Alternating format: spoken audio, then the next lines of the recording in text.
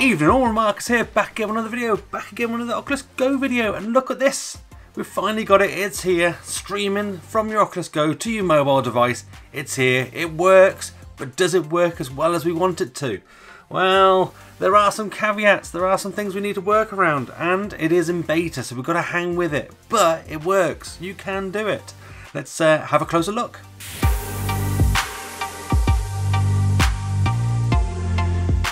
Alright, so here we are. We've now got a new option in our menu. So if we look down here under sharing, so navigate sharing, you've got the option to cast. Now if I click that, it will stop recording the screen that I'm doing here, so I won't click it just yet. But what it does do, when you click that button, it comes up with a message saying, do you want to start casting and sharing your screen to another device? You click yes, and then we'll show you what happens. So all we do now is we click on cast in that bottom menu, click start, and then on our mobile phone a notification will pop up. So I won't show you, I'll show you a screenshot on screen so you can have a little look. We click on it, and after a little bit of thinking, there it is, and it's not too bad. So if we kind of look at the lag, the latency, kind of there's me left to right, left to right, left to right, left to right.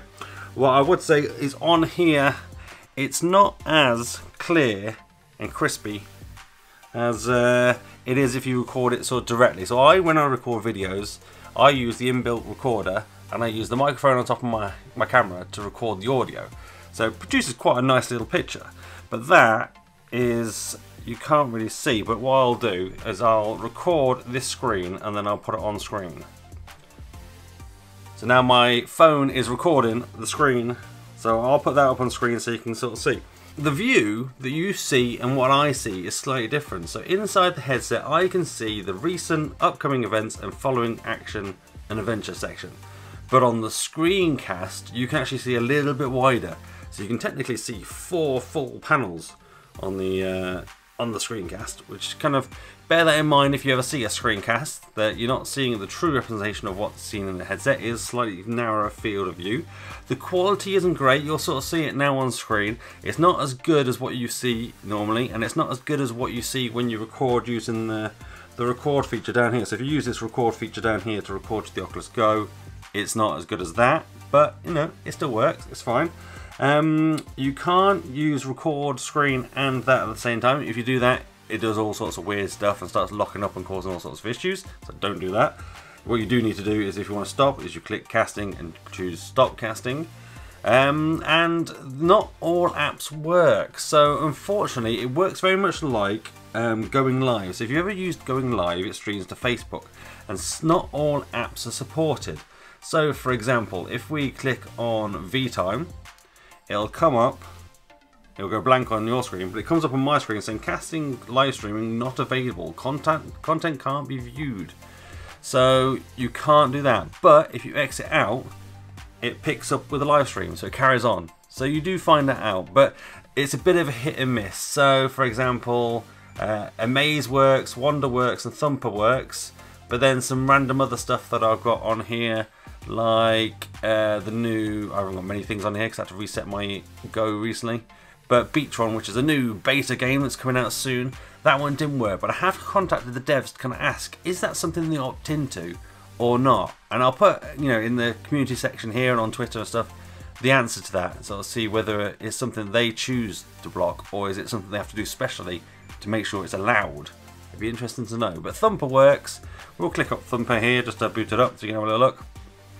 And I mean, it's quite good. What you don't get is you don't get sound. So the mobile phone itself has no sound coming out of it. It's turned up to max and you can't hear anything. So that's the same as if you were doing a normal recording.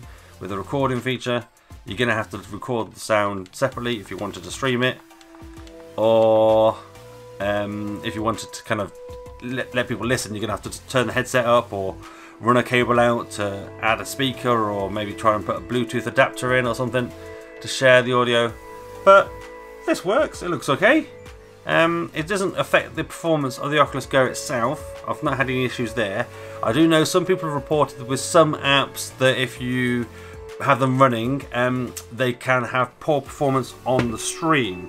So whereas it looks a little bit poor there, it can actually look a little bit even worse. Like it goes down to like 4, 5, 1 frames per second, and it becomes unwatchable. So you've got to kind of try it and test it and see which apps work. So there's a bit of hit and miss on what apps work well, what apps don't. It's a beta feature, so they're going to improve it, they're going to make it better. The good thing is things like Wander work, which is great, because what that means is you can do kind of hit the random button, and then people on TV could watch it as well, or because you can stream your phone to your TV, yeah. And you know, could try and guess where you are, sort of things, which is quite cool. I think that's quite a cool idea. That's something you could do. So look, we can hit the random button, and then people have got to guess where you are. Where are we, people? Where are we? In the middle of a desert. So, you know, that's an interesting game to play. One thing I would say is if you do lock your headset or shut down your headset, it does go a bit weird and stops casting, but then doesn't think it stopped casting. So sometimes you have to reboot your headset to get it to work properly. So bear that in mind. If it ever goes a bit weird, just reboot your headset, hold down the button, restart, and then you should be alright. So is it the feature we really wanted? Yes and no. It works for the most part. It doesn't stream audio. The quality that it streams to your phone isn't amazing, but you know, it works. It's slightly wider than the field of view that you get in here, so it's not a true representation of what you see. That's a plus and a minus in itself, you know, it's up to you on your use case. You could obviously stream your mobile phone, then sort of mirrorcasting it or something to a TV if you wanted to, so you could share it on a bigger screen. It works on Android and iOS, so there's no worries there. I've tested it on both and it works fine. You can't record in the headset and cast at the same time, but that's kind of expected. I wouldn't imagine that would be a thing they'd offer anyway. And not all apps work, which I think is a real big shame. It kind of really limits the kind of the scope of this. There's probably apps in there that people want to share, want to demo to their friends. If they're just randomly flicking through things while they're sharing and suddenly something stops working, it's a shame. I guess the good thing is it just goes blank on the phone, so you don't kind of break the stream, the cast. If you come back out again, it carries on. But it's a real shame, and I think if that was included, you know, across the board for all apps, it'd be brilliant. But there are some copyright issues there with certain things like movies and TV and Netflix and all that sort of stuff. So those apps you'd understand, but I think any gaming apps, any sort of social apps and that sort of thing, why wouldn't we have that? And also it doesn't cast audio. So whatever you're casting to, you've got to make sure that you've got some audio coming out of your headset nice and loud on full blast, so people can maybe have a little hear of it. Or maybe you can get yourself a little Bluetooth adapter and put it to a Bluetooth speaker or something like that. You know, you're going to have to kind of consider that when you do it. When I record videos for my channel, what I do is I have the volume up pretty high on the headset, and I use the inbuilt recorder, which doesn't record sound either. And then the microphone that I've got on top of my camera here, it obviously points straight at me and it picks up the audio. It's not amazing, it's not the perfect solution, but it's quick, dirty and easy. So let me know down below what experience you've had of the casting feature. Has it worked for you? If you don't have it already, try rebooting your headset, try connecting it to your phone and just leaving it. I know it's in beta, it's slowly rolling out, everyone should get it over the next few days, but let me know what you think when you get it. What, you know, is it what you expected? Is it that killer feature that we were all hoping it was? I think it's kind of half a feature at the moment, but it is in beta, so they're hopefully going to improve it, make it more stable, make the picture better, and maybe add audio and obviously let all those other apps work as well. But give this video a thumbs up if you liked it, thumbs down if you didn't, that's fine, I'm big enough and ugly enough to take it if you didn't like it. But do let me know in the comments down below why you didn't like it, and I'll try to do better for next time. Become one of the Remarkables, hit that subscribe button and that notification bell so you know when I upload a video, and that's me done, I'm out, have a virtual high five!